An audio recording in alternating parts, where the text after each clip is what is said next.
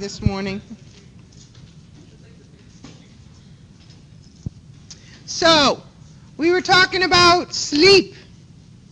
Why do we need to sleep? Well, we download. What else? Repair. We do road work during sleep. So sleep is important for repair. Oh, what did it say?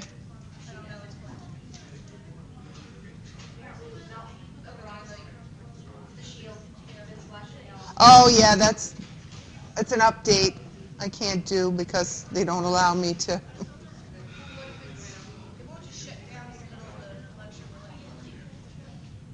It's a, oh, what is it? I think it's a Java something or other. It better not. Boy, I'll be mad. Okay, sleep. So we were talking about the fact that would make an awesome essay question, that you have to understand the brain waves that we were able to measure. And the brain waves are what? Alpha, beta, theta, and delta. And what are they? Electrical impulse. You know, if you're going to talk in class, you should probably whisper. Yeah, just a hint. So, these brain waves are electrical events. They are neurons firing off. Yes? And we can measure them on what's this test? What's this instrument called? EEG, encephalography, or encephalography. Yes? EEG. So we can tell electrically, just like when we talk about the cardiovascular system next semester, we can tell electrically what's going on with the heart. We do another test very similar to this on the heart called an EKG or ECG, electrocardiogram. So we can tell electrically what's going on. If there's blocks in different electrical signals, if there's delays, if there's too many of certain waves that we shouldn't see under normal circumstances, we can tell that something's going on with the brain. So that's what this test tells us. So different patterns of electrical activity. Again, if something takes too long or something happens too fast, we can see that those problems exist. There's 4 different ones. We should know the 4 different ones. And again, from your outline, I want a basic understanding of what each of them are. So, brain's in idle. Under what? Alpha. And what's idle? Resting, not exerting too much, firing off of neurons. What did I say about alpha? Yeah, best learning, best conversion into memory in alpha. Yeah, you don't want us to know what hurts in nuns? No, don't worry about the numbers. That's too many things to pack into our brains. Beta waves, less regular waves when we're more mentally what? So when we were watching the baseball game last night, and Pedroia dropped that ball. You see how mad he was at himself? Oh, he's so mad. He had a lot of beta waves going on because he's like, not gonna happen again. Yeah, so, you gotta love him. So, beta waves. Theta. More irregular waves, common in children. Children. Not so common in awake adults. We see them a little bit, but not the majority. So if I have an awake adult and I do an EEG and I see a lot of theta waves, I know there's something going on. Delta, very high amplitude, very deep waves. When do we see them? Sleep, deep sleep. Not all your sleep is deep sleep. Did you know that? I'm going to talk about that in a minute. So reticular activating system sort of dampening out. During anesthesia, we see those delta waves. But we see a lot of them in an awake adult. What's that mean? Yeah, problems. So there's some damage going on. Again, damage related to being able to pass this information from one place to another. Is there such a thing as any remote condition between alpha and beta? Usually, we see kind of an intermediate between the two. They don't name them. So they change with age. They change with stimulus. Brain diseases, chemical state of body. So EEGs, again, can help to diagnose different things going on in the brain. Other exams like CAT scans and MRIs can look at more specific, more detail. But this is a quick way to say something's going on electrically. It can help to diagnose things like lesions and tumors and places in the brain where blood flow has done what? Yeah, lessened. So what happens to tissue when blood flow lessens? It starts to die off. Flat EEGs. Yep. So that's what we define as brain dead. So we can still have other functions going on, possibly, but when we see flat EEGs, the brain is not functioning anymore. Epilepsy. What's epilepsy? It's kind of like a electrical storm. That's the best way to define it. So when we start firing off neurons in patterns that aren't normal, we start firing them off, sort of like wires all shorting in your house. So epilepsy may lose consciousness, and there's different forms of epilepsy. You might be having a seizure and you're not going to be flopping around on the ground. Sometimes you have different sensations. You might have visual things going on. Anybody ever have a migraine and see crazy lights? Or the best way to describe this is you have vision in the center and then you have this cloud around you. What's it called? It's called an aura. You can get visual ones. You can get ones where you actually start smelling things as well. Do you have seizures that if they just sit there, they look like they're spacing out? Correct. So it's not always skeletal muscle, crazy skeletal muscle involvement. All those seizures. Say it again? Yep. There's petit mal, there's grand mal. So usually when we have a grand mal seizure, we see more skeletal muscle involvement. By the way, we're talking about the skeletal system in lab. Yes? Can you swallow your tongue? No. You cannot swallow your tongue. Why can you not swallow your tongue? You can. Yeah, it's attached to the hyoid bone. You're not going to swallow your tongue. One of the misconceptions of a patient having a seizure is that they're going to swallow their tongue. No, they're not. Don't go near their mouth.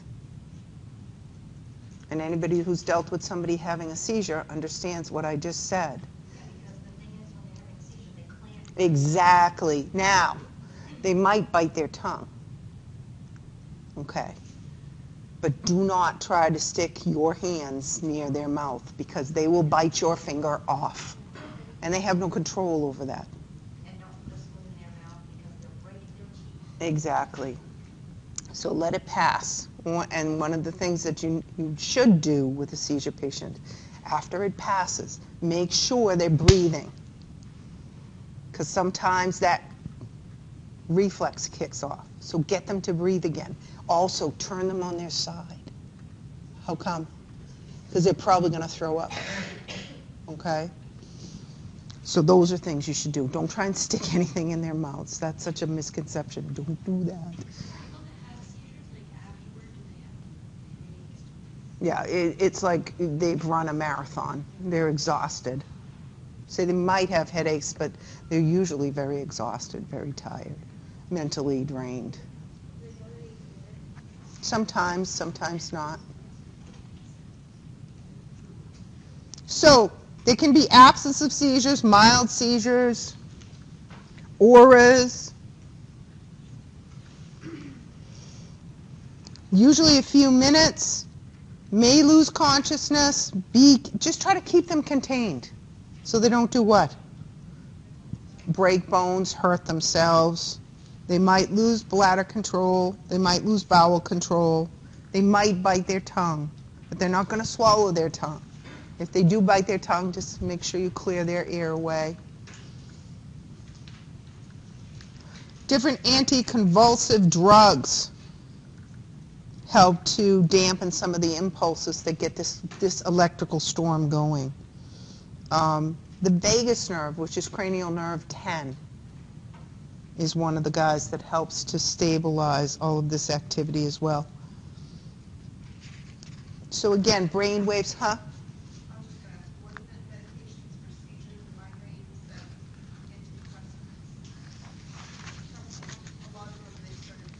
I think they're similar in chemical structure, and they might have been derived from them. Right. I think what happened is those patients, they noticed a lot of them had some problems. Yeah, with on that class of drug. Before that, but Seeing that connection.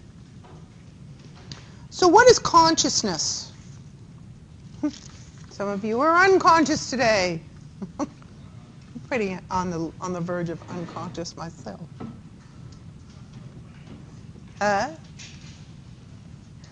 Yeah, awareness. Again, we talked about some of the stimulus that's coming into our bodies that we're unaware of. They're still there. They didn't disappear. But consciousness is the perception of whatever it is that we're experiencing. Sensation. Controlled movement. I can do things without thinking about it, like moving my hands, which I do a lot of because I'm Italian and I talk with my hands. But when I start thinking about it, I see that I'm moving my hands. Conscious awareness. Higher mental processing is consciousness. Loss of consciousness may signal some loss of signal. May be an indicator of a loss of signal somewhere. Anybody ever faint? What usually? Sometimes we do that if we're really sick. Sometimes we do it if our temperature is high. Huh?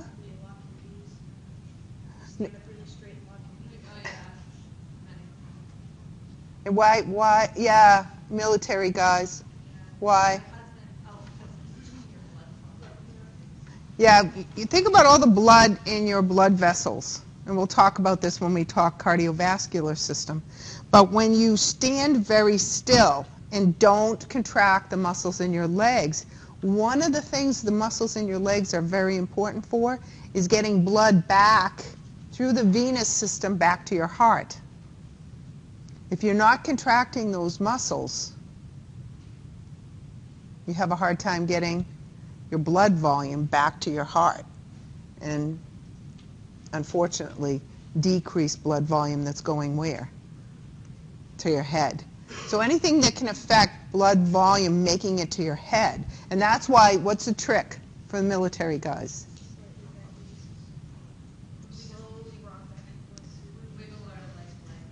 Exactly. Your feet in your shoes, right? Yeah. Because you're gonna move your feet and your heels in your shoes just very slightly so that you can contract those muscles.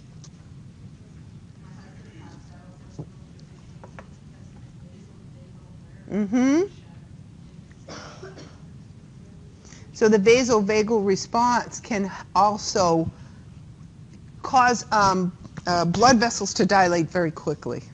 And then that's what happens. Blood flow goes down. Did I give you the hose example at my house? Okay. Same thing with the circulatory system. So consciousness. What What am I thinking? Alert, drowsy. I'm having a problem with alert and drowsiness and a little lethargy this morning. Stupor has also set in, and sometimes coma. Again, decreased levels of consciousness. So this is clinical definitions of the decreased levels of consciousness. Involves different cortical areas. The inability or the lessened ability to retrieve some major files in cortical areas. Superimposed or other neural activities. What's that mean? Superimposed on other neural activities. You're kind of cross-firing. Things that you normally wouldn't. So firing off neurons during activities that you normally wouldn't fire off. Holistic and totally interconnected consciousness is. So we're traveling the right roads on white matter areas in those central brain regions to get to very specific files or groups of cell bodies in gray matter regions in the cerebral cortex. Oh, sleep. There we go. Whoa! It's going to be a long day today, guys. Sleep patterns. Sleep and awake cycles. So when I sleep, I go through different levels of sleep.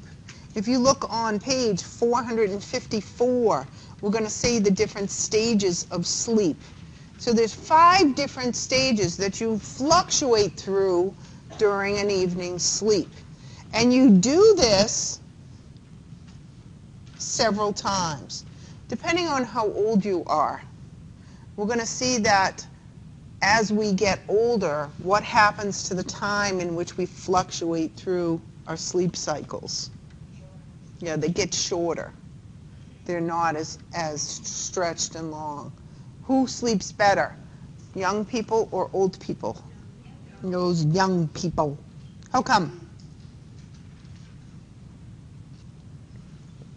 Think of developing a neighborhood. A young neighborhood versus an old neighborhood. Yeah, well, they're more active, but there's more activity. So during the evening, there's a lot more repair and regeneration and road work and all of that stuff to create that neighborhood in the young brain. In the old brain, you got some established neighborhoods. You might have to do a little sweeping, a little fixing the cracks in the sidewalk. You see what I'm saying? Doesn't take as much time. So there's different types of sleep, and this is a partial state of unconsciousness. If I get suddenly awoken, sometimes I'm a little disoriented. Does that happen to you? Like last night when I woke up, because I fell asleep in the 9th inning. I'm like, oh crap. And I woke up, and there was Poppy with the microphone. Like, and I said this out loud. I'm like, he's giving a speech. That must be good. And then I was like, oh, okay, I'm back. Yeah. Don't you love that wake-up call? Or my dog throwing up. That's always a nice wake-up. It's like, catch her before she, oh, damn. Try to get her out the door. Oh, damn. And it's always on the rug. Always on the rug. Never on the floor. Always on the rug. My cat just her balls. Oh, yeah. Gotta love our pets. So there's 2 major types of sleep. We have something called non-rapid eye movement, or NREM. And then we have rapid eye movement, which, what happens during rapid eye movement? Your eyes are moving back and forth. You ever watch anybody sleep? Yeah. I know it's a little creepy, but you can see their eyes move back and forth. You see people with their eyes both that sleep partially open and Oh, jeez, that's creepy. So we pass through first 2 stages of non-rapid eye movement. and into stage 3 and 4 where we have slow wave sleep. Again, brain waves slow way down during 3 and 4. You can see the pattern on page 454, figure 12.19. And we see at the bottom of the figure the time frame in which we go through these patterns of sleep. About 90 minutes in, after the 4th stage, we go into REM, and sleep begins abruptly. If we look at the EEG, heart rate, respiratory rate, blood pressure, GI motility, they're all going to change. Everything's going to what? Slow down, slow down. You're in what we call temporary paralysis. Do you ever feel like when you're starting to get into your sleep, just before you fall asleep, do you ever feel like, that you're going to fall? Okay, so that has to do with a lot of some of the muscles that you contract on a regular basis to keep your posture. Those guys are starting to relax. So you feel like you're going to fall. It's a weird feeling. So again, this little diagram shows us some of the brainwave patterns. So non-rapid eye movement, we're going to have the highest amplitude peaks. And then when we're in the beginning stages of sleep, rapid eye movement, stage 4, non-rapid eye movement, we're going to have the highest amplitude peaks. And when we're in rapid eye movement, it's very similar to what brain waves? Look at the patterns. Those rapid eye movement and the first stage of non-rapid eye movement are very close to what? Somebody said it. Alpha waves, that awake state, just before you fall asleep. So 24 hours, we go through these different patterns, alternating cycles of sleep and wakefulness is what we call our circadian rhythm, which is described for you somewhere in the book. Where is it? Thank you. Page 354, somewhere. Yep, there it is under sleep patterns. Very good.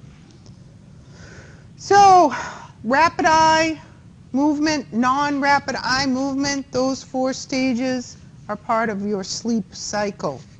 And I think we mentioned a little bit about some different sleep aids that you fall asleep to, but unfortunately you don't go through your patterns of sleep. So even though you sleep, you still wake up and you feel tired. So if there's anything disrupting that, like some people have problems, snoring problems, there's a condition called sleep apnea. Yeah, it's a breathing issue, and that can prevent you from flowing through those stages of sleep properly. Yeah.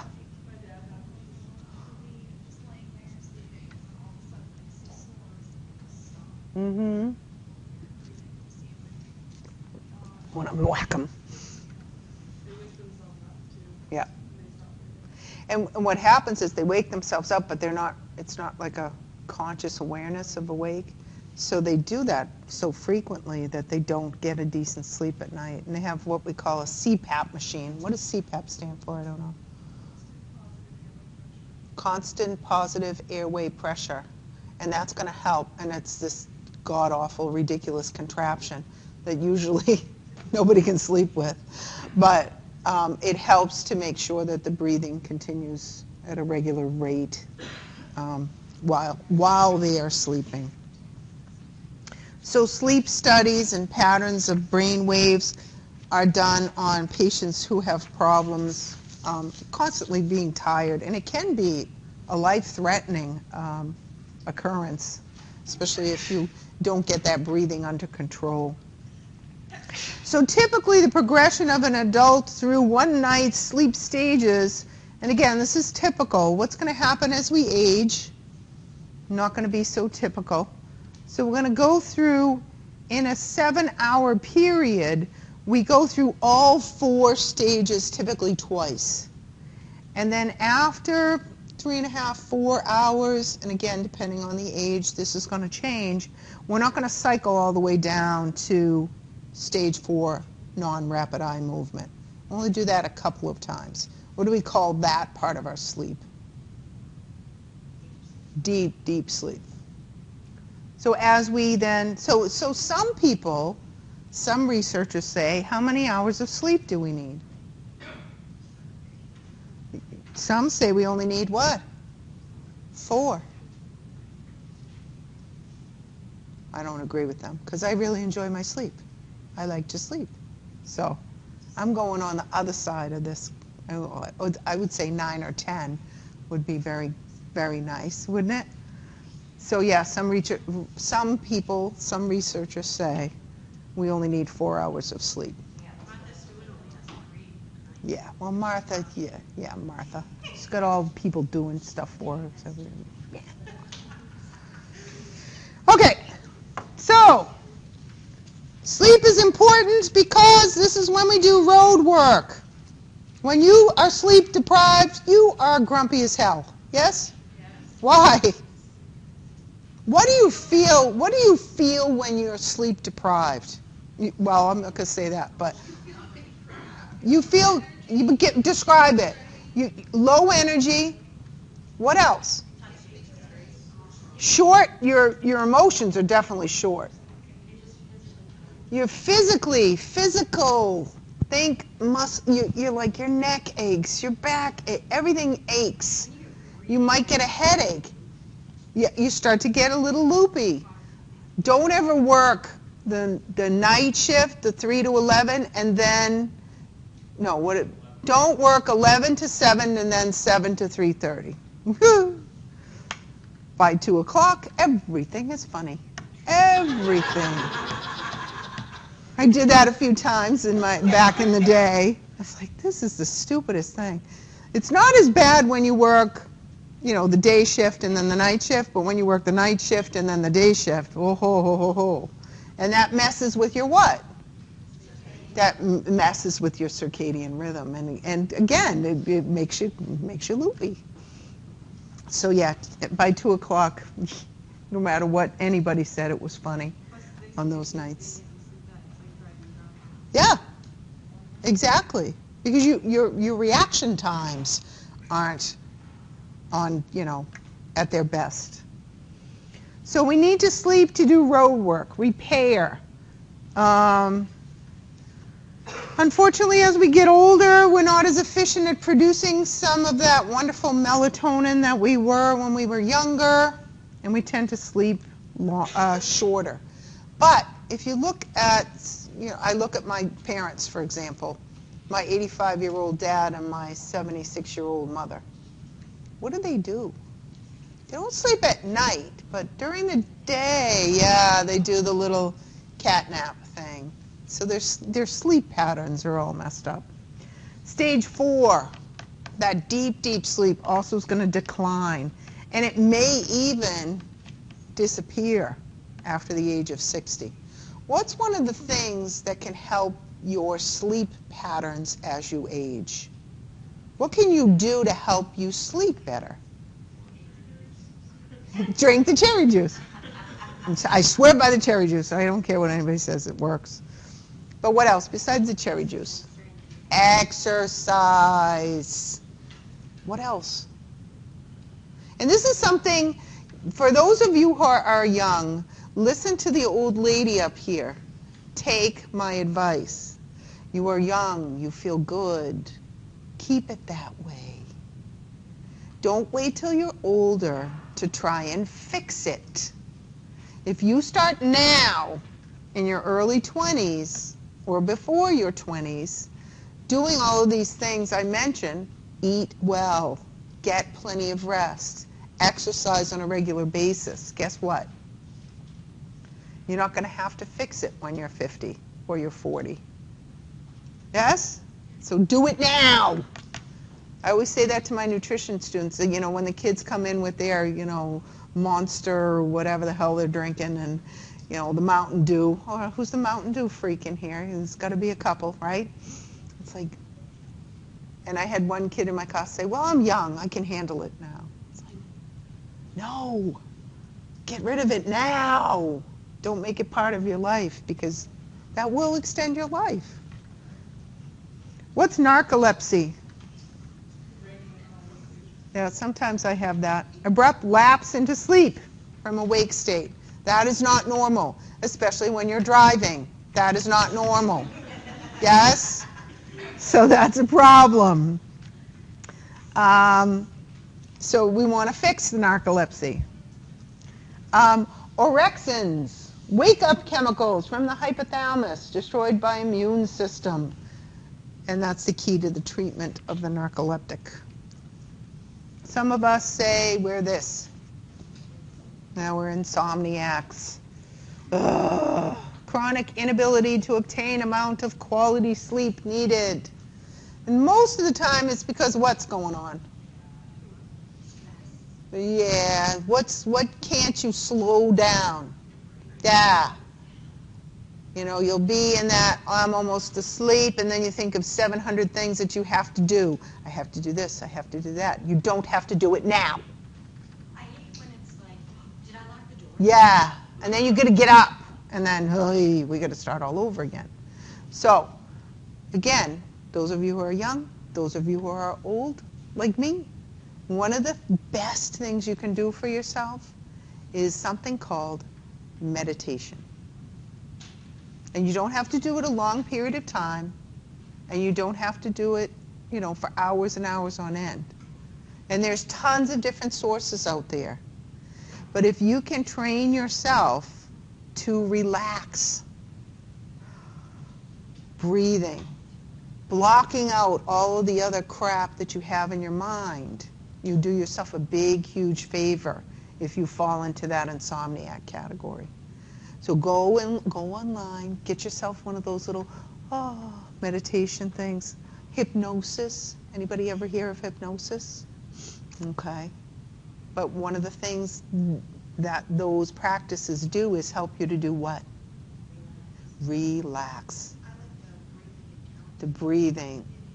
Or counting down to relax. All of these different techniques will be your best friend. And you can do this for 20 minutes.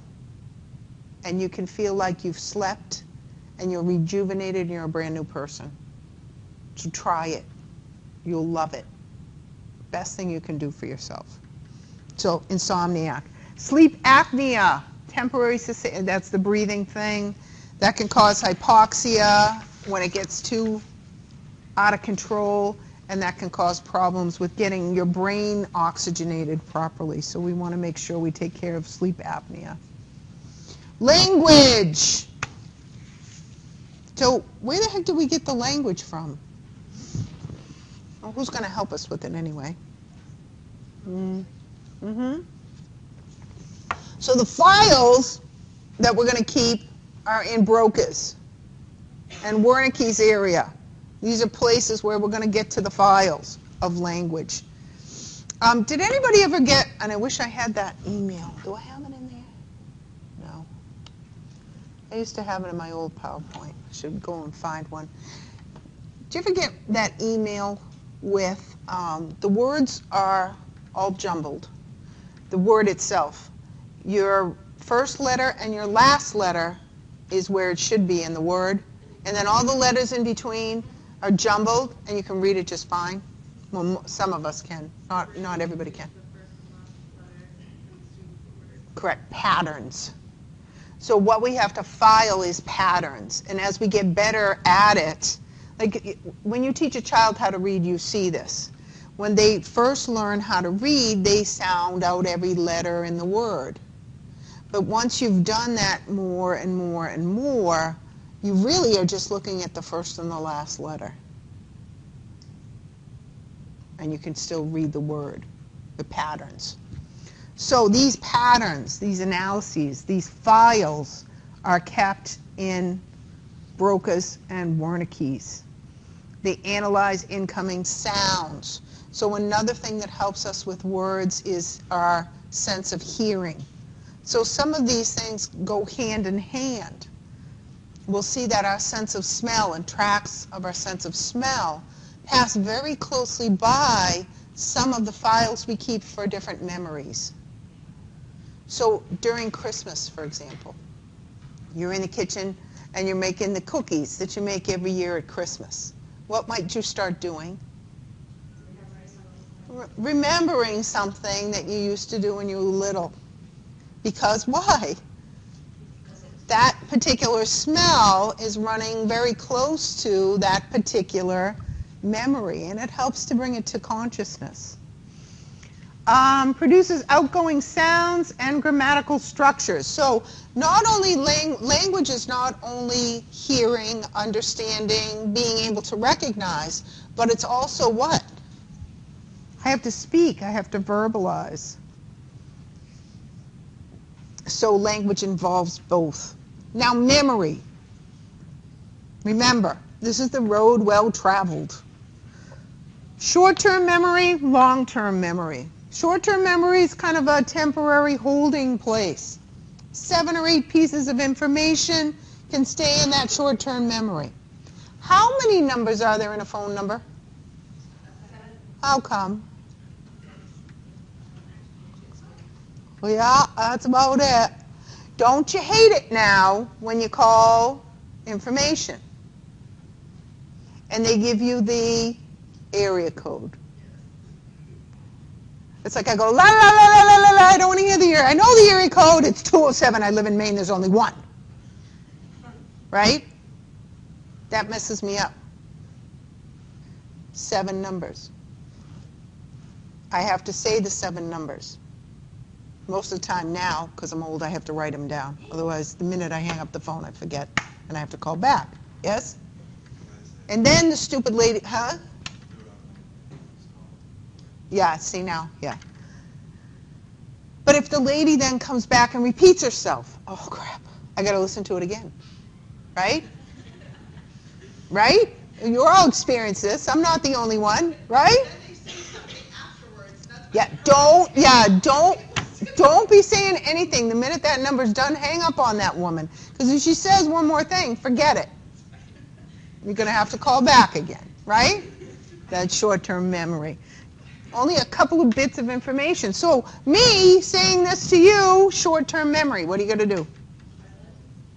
Don't file it. It's filed. You're going to go get the file out. And you're going to go get the file out. You're going to go get the file out. Yes? Repetition, repetition. So you can put it into what? Long-term memory. You have more file cabinets than you are ever going to use in your entire lifetime. Way, way more file cabinets than you need.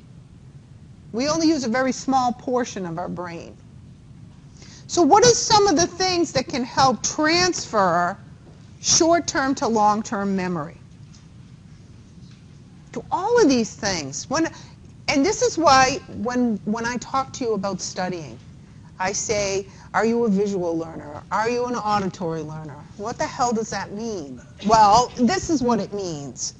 What stimulus causes you to remember something more? We all have different patterns and different combinations. Some of us can read a book and remember what we read. Is that me? Nope.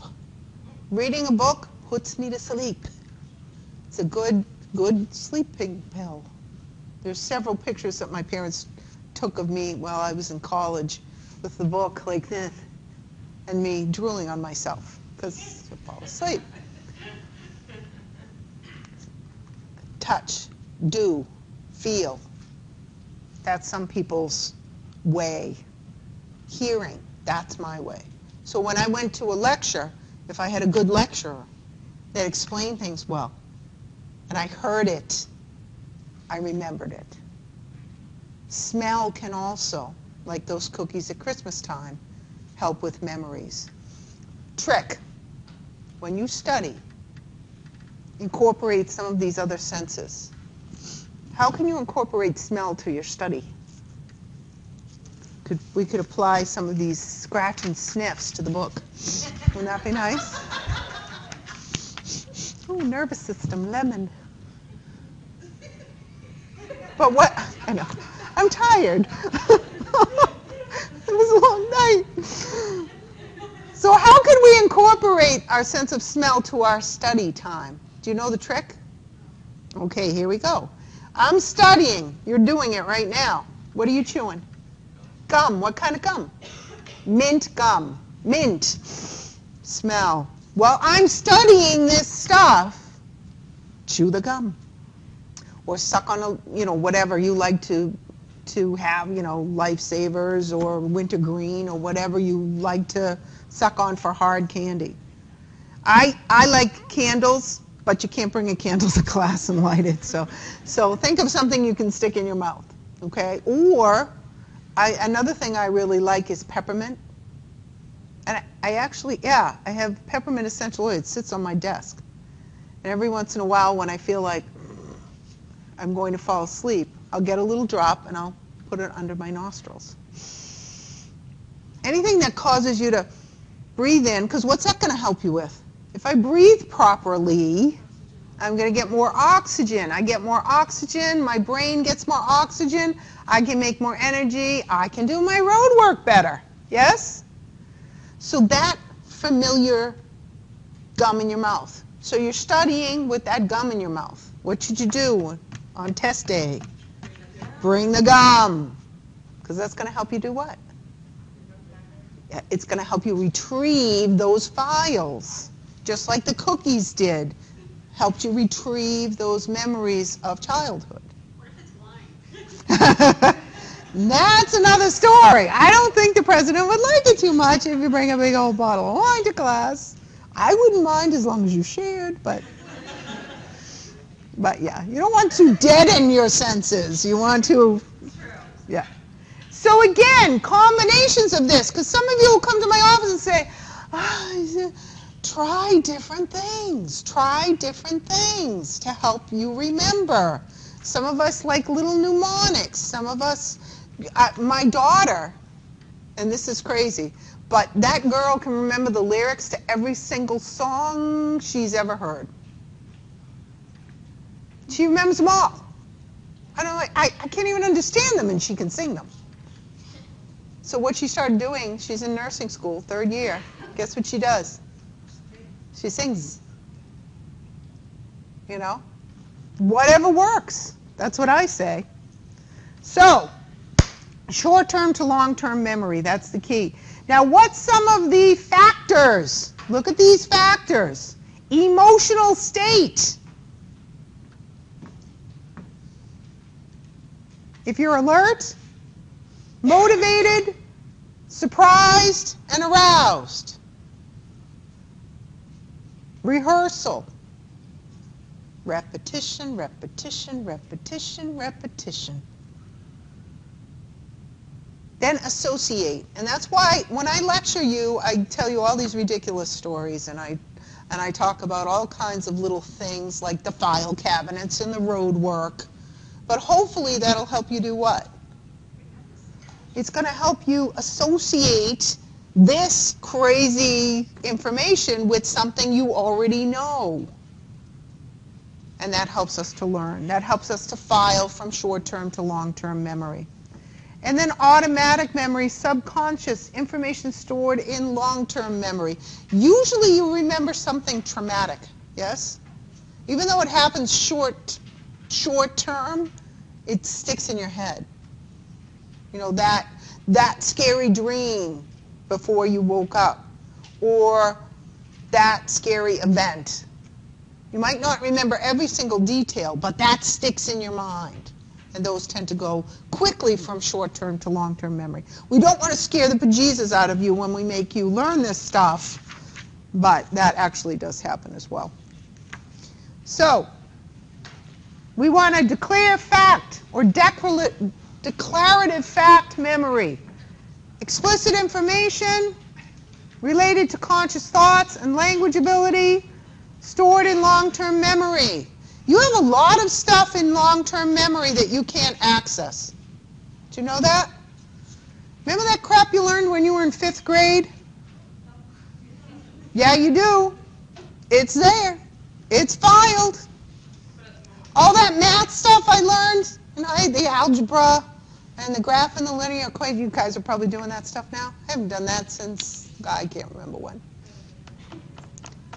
Do I know it? Yep. Can I get the files? Nope.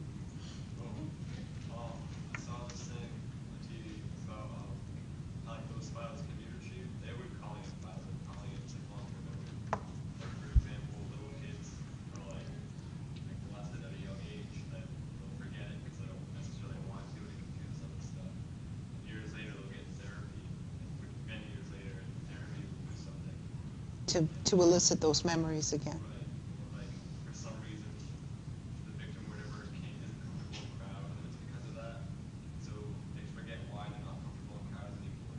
So like in therapy, the therapist will take off, it's because it's happening in the crowd. Yep.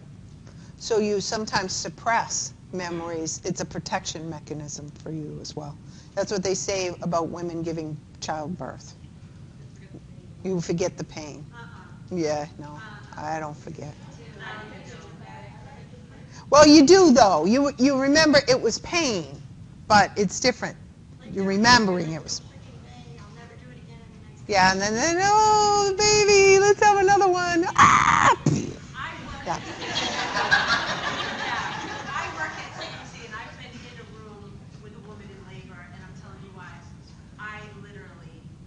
You feel. Oh yeah, yeah. It's like, Well, because you're exposed to it all the time, that's why. And you can understand, their pain because you've been through their. Yeah. like, oh, I remember. Oh yeah. Oh, yeah. And then we have that word, memory. Less conscious or unconscious. Experience and repetition requires this, or places it in your files. Best remembered by doing, hard to unlearn. Yeah. Or some quirky little pattern you have. A lot of sports people go through this, right? They'll have some little quirky thing they do. Since baseball is on the forefront. Nowadays, they have all these different computers that analyze all kinds of movements in athletes. And they try to eliminate some of the detrimental movements they might have. But when you've done this for so many years that way, it's very, very difficult to stop doing it that way. You do it unconsciously, and it's very hard to unlearn it. So those different patterns that you learn, that's why it's best to, hopefully learn it the right way the first time, because it's really hard to unlearn some of these movements. Yeah, or one of my, anybody a huncher?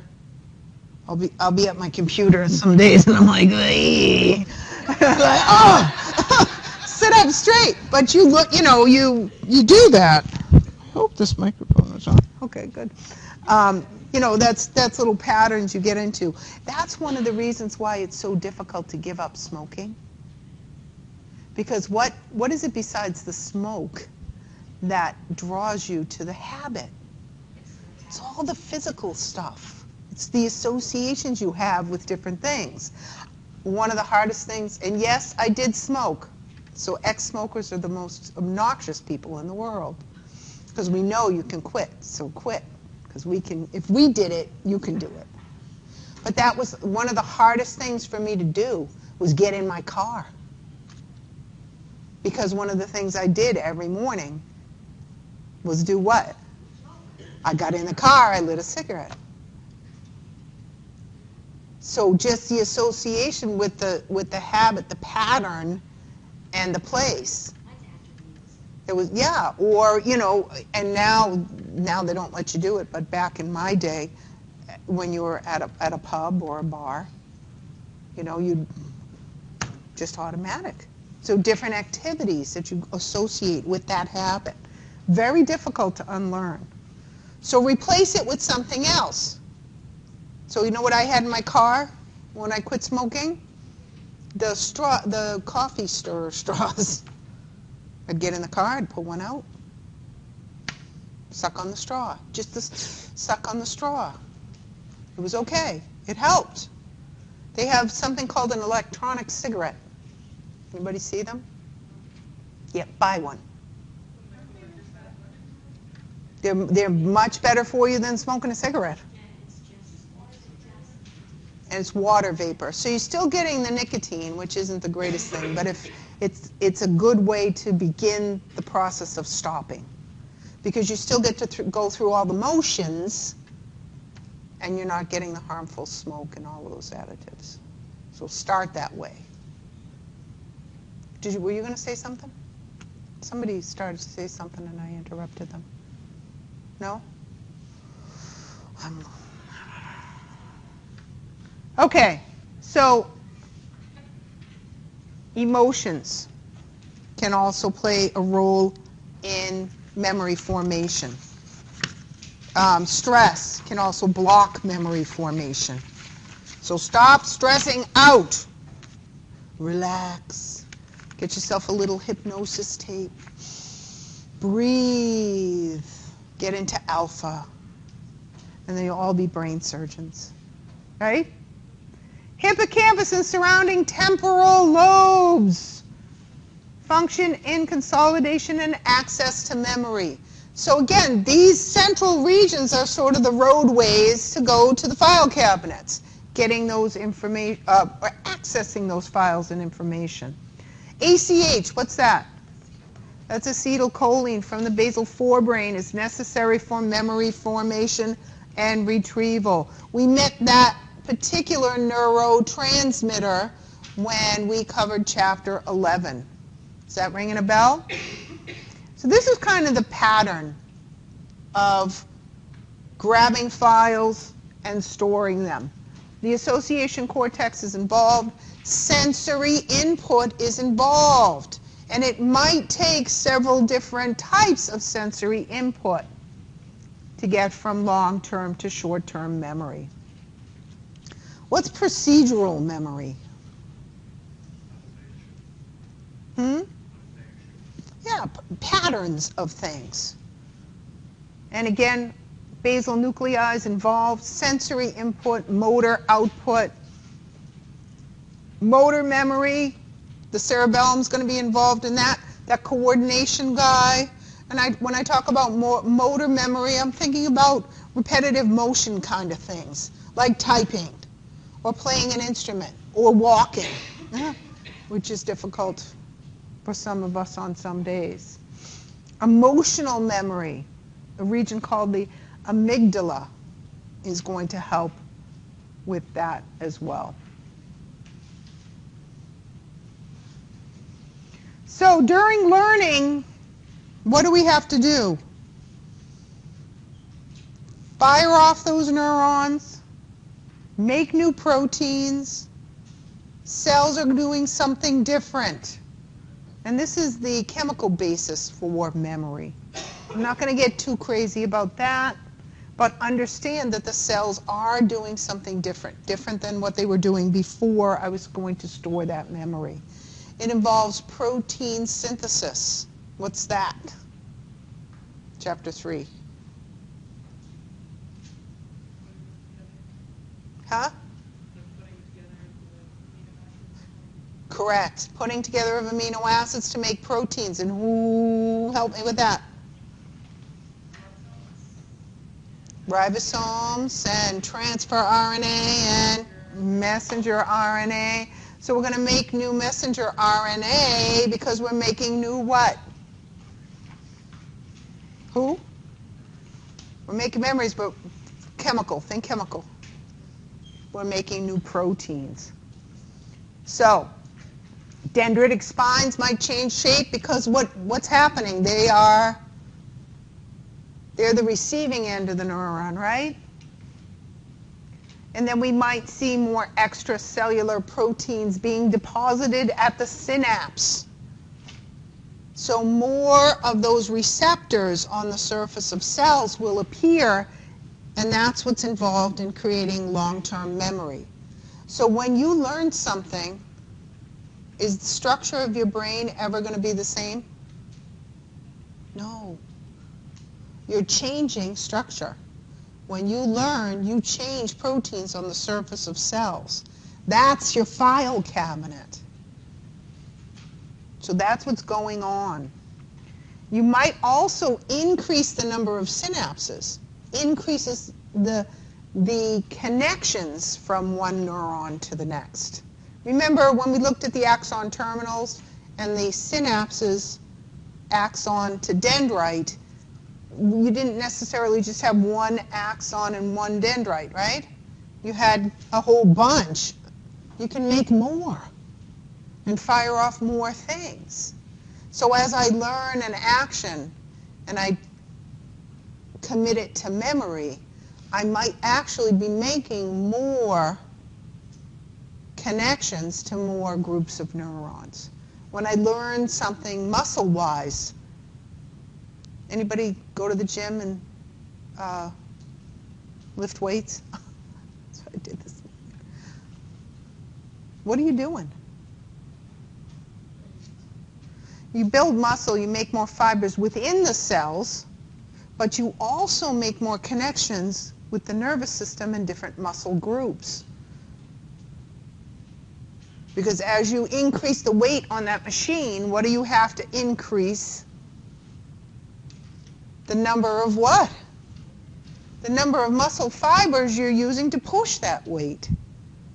Who fires off the muscular system? The nervous system, yes? You getting the connection? Okay. Yeah. Is the attendance sheet going around? Who needs to sign it? Oi, don't be keeping it to yourself. Pass it around.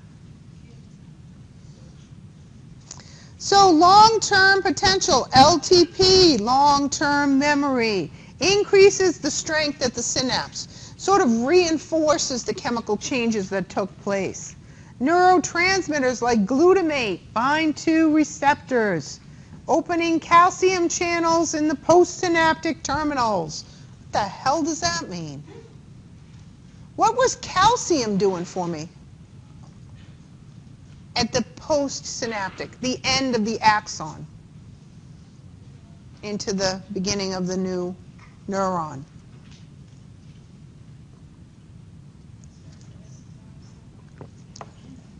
Think of the end of the axons, axon terminal. When calcium flows in, what's it going to cause to happen? Who? What reaction? Woo! It's before the action potential. We're not there yet. We're at the end. We're at the end.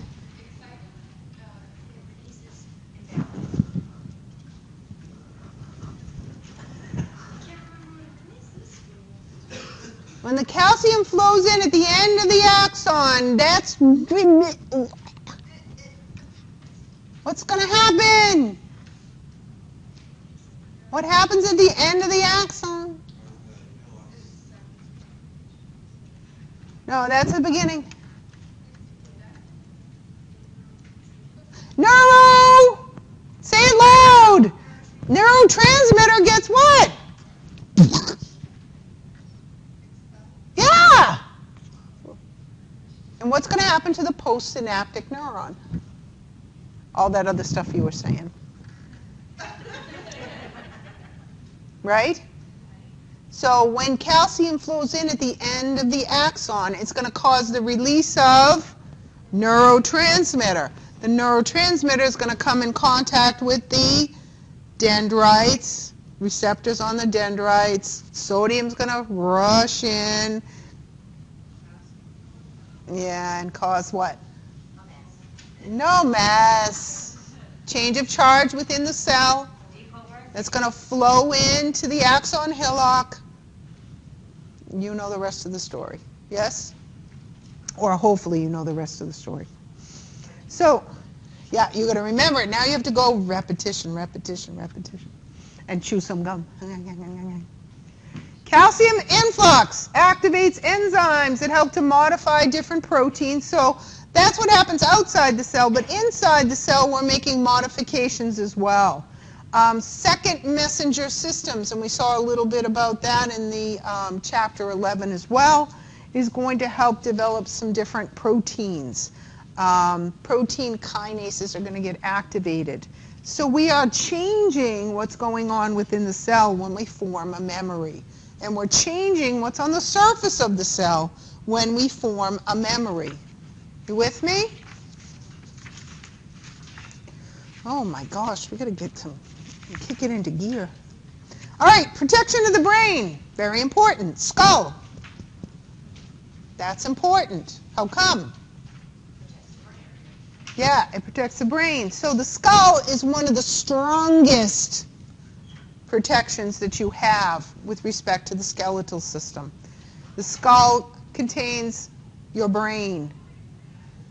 Meninges are also part of that protection. What's a meninge? Yeah, membranes. There's 3 layers of the meninges that we're going to talk about in a minute. Then we have fluid. So when I go like this, I don't get brain damage. How come? Because the meninges are going to act like little pillows, and the fluid, cerebrospinal fluid, is going to act like a cushion as well. The other important thing, and we've mentioned this several times in our discussion here, is the blood-brain barrier. What's that?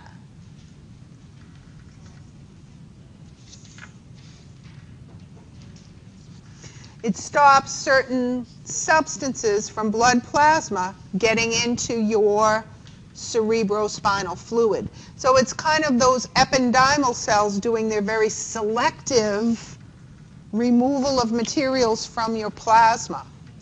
I think I mentioned this in class. If I didn't, I'm repeating myself. But one of the most difficult things for a drug company to do is to develop a drug that can pass the blood-brain barrier. So if they're looking for something that's going to have an effect within the central nervous system, they have to pass the blood-brain barrier. So sometimes you can have an amazing drug that does amazing things in a rat or in a mouse or in a rabbit, but when you put it in a human, the ependymal cells say, nope, not coming into the spinal fluid, sorry. And you're going to start back from square one. That's why there's so many neurospinals. They're hard to get a drip for. Why there's so many diseases? I think it's why it's so hard to control or... My friend has MS and she keeps going through trial after trial Yeah. after trial. Yeah, because it's so hard to get drugs that will actually have an effect on diseases like that. So the meninges are the coverings. They protect the central nervous system, which is what? Brain and spinal cord. So we see the meninges not only covering the brain, but running all the way down the spinal cord as well. Protect blood vessels. Help to keep them in place and protect them. Cerebrospinal fluid. And then we have the skull. 3 layers of the meninges. The dura mater, which means what? Tough mother. That's what it means. Where's that? The tough mother. That's on the outside. Okay, then we have the other 2 guys, one in the middle, the arachnoid mater. What's arachnoid? Spider. Spiders make what? Webs. Guess what the arachnoid looks like? Spider webs. A lot of reticular fibers. And then we have the pia mater. What's the pia mater? The gentle mother. And where's the gentle mother sit? Directly on the tissue. So the gentle layer, the delicate layer, sits directly on the brain matter.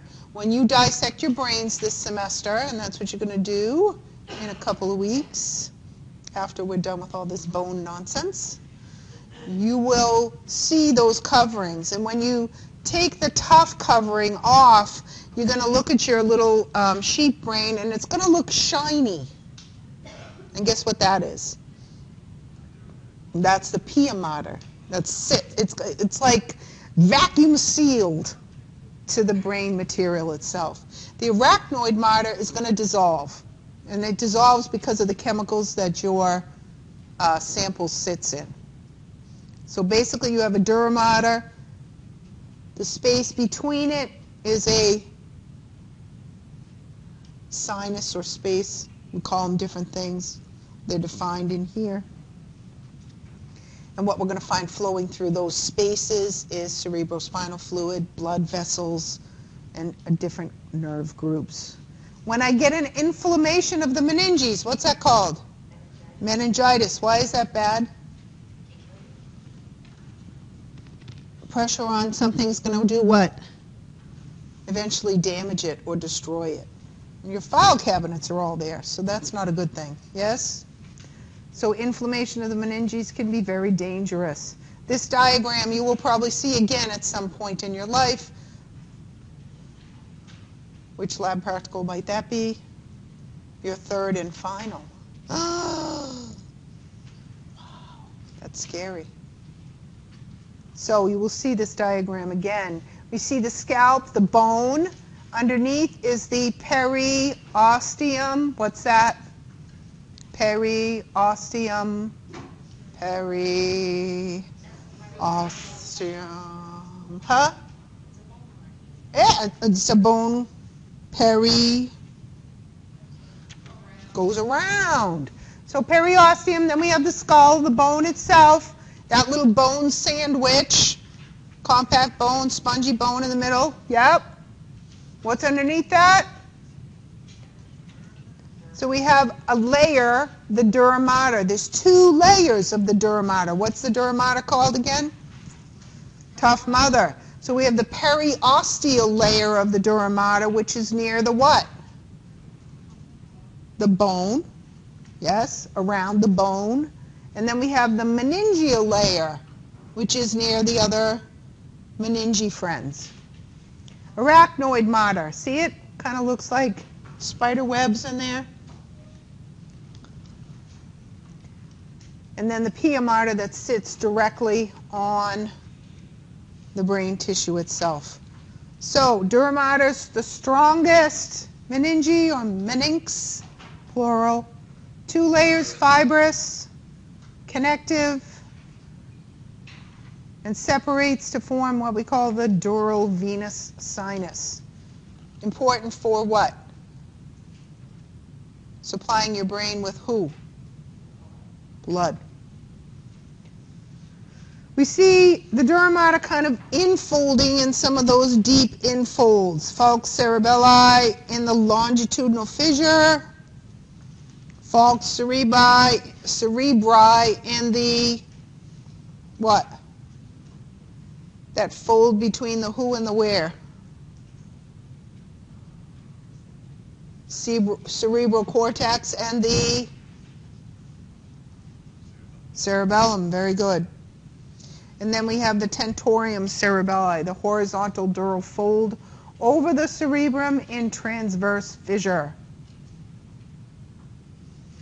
So we see some of these guys, where we find them and how important those blood vessels are.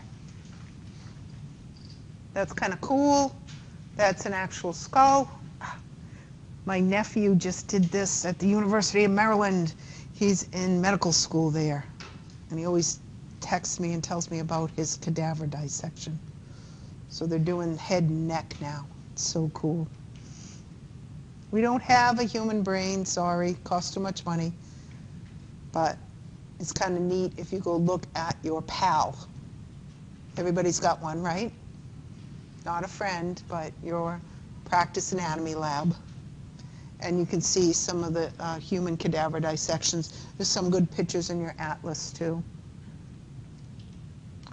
Arachnoid mater, that's the middle layer. The space is called the what? Subdural, underneath the dura mater space. Then we also have a space underneath the arachnoid called the subarachnoid space. We're going to see blood vessels passing through here, cerebrospinal fluid. And then we have little protrusions of the arachnoid called the arachnoid villi. What happens in the arachnoid villi? Anybody know? Ooh.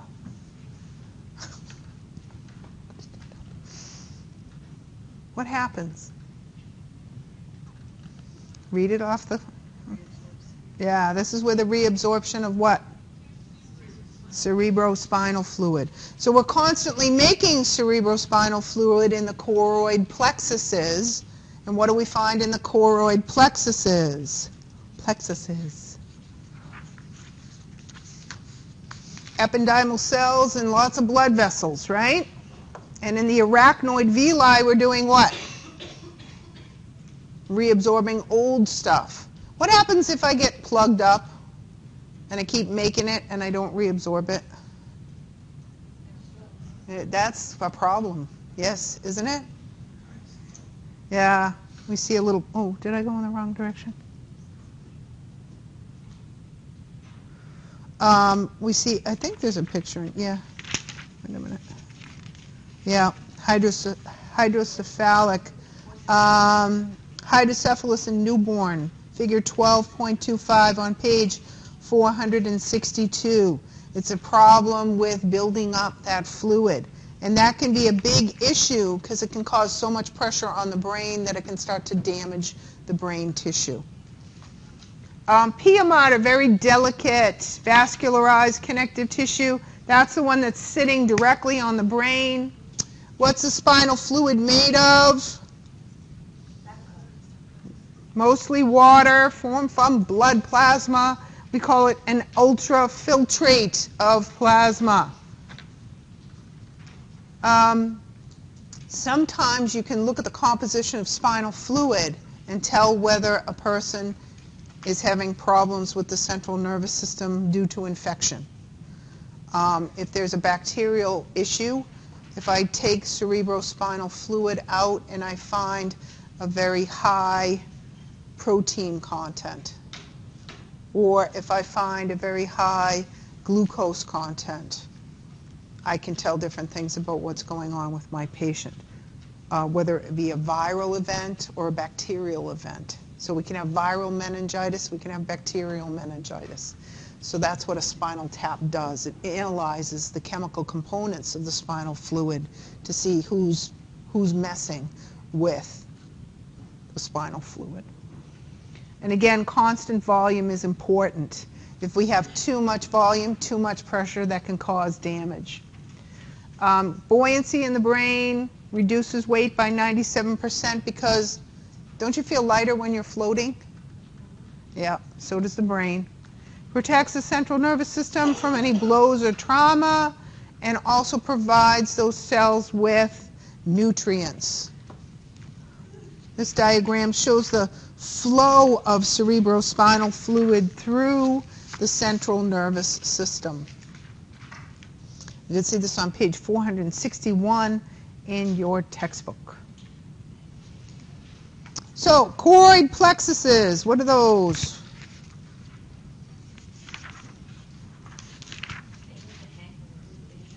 Yeah, and what do they do?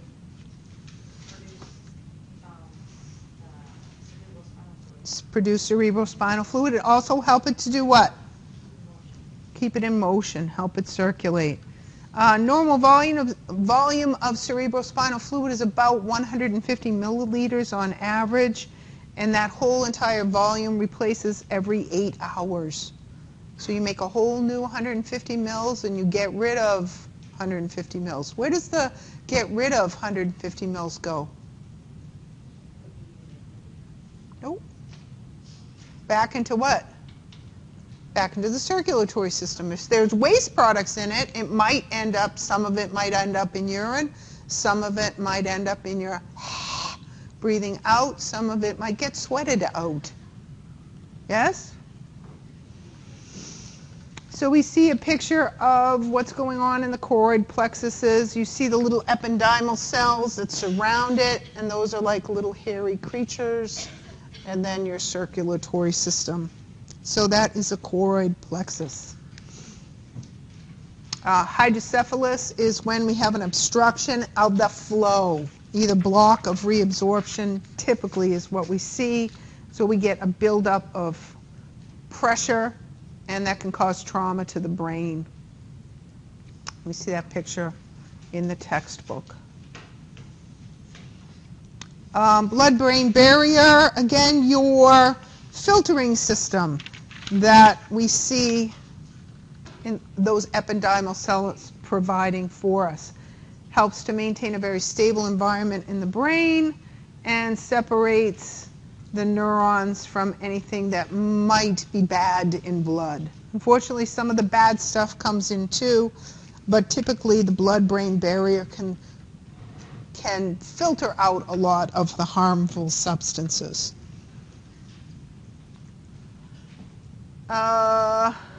Who's going to help me with that? Who's that guy? the astrocytes. So some of the neuroglia can also help with getting substances from blood to cells or taking waste products from neuron metabolism into the circulatory system. So it's a very selective barrier, allows nutrients to move. What's facilitated diffusion?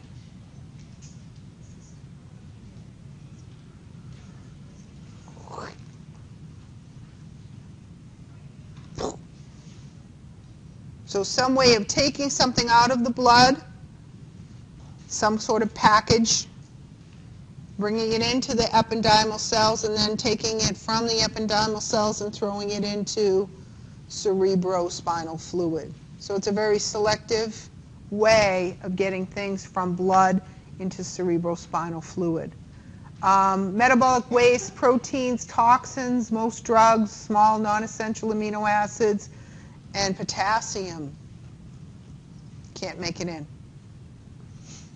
Fat-soluble substances to pass, including alcohol, nicotine, and anesthetics. So those guys can make it in. So nicotine has a direct effect on who? Your brain. Vomiting centers, hypothalamus, necessary to monitor chemical compositions of blood, are places that pay close attention to what's in blood. So we don't see as much going on there with respect to the blood-brain barrier, because these are direct monitors of what's going on in the circulatory system. These are the guys that are going to tell me your oxygen levels are low. I need to send a message to your circulatory system and respiratory system. So if I filter out plasma for these guys, they're not going to be able to do their jobs properly. So they have a more direct connect to the circulatory system. Does that make sense? Traumatic brain injury, concussions, when I do that way too much or way too hard. Because even though I have meninges and cerebrospinal fluid, I can still bang my head hard enough to cause trauma. That's a problem, especially if it happens all the time. We will pick up with homeostatic. Oh, wait a minute, where are we now? Yeah, we still have to do a lot on the spinal cord. Okay, so we will pick up with homeostatic imbalances of the brain. Boy, this chapter's taken a long time. But listen, I know it's taken a long time to get through this chapter. There's a lot of information here, so you should be studying. Yeah? Don't forget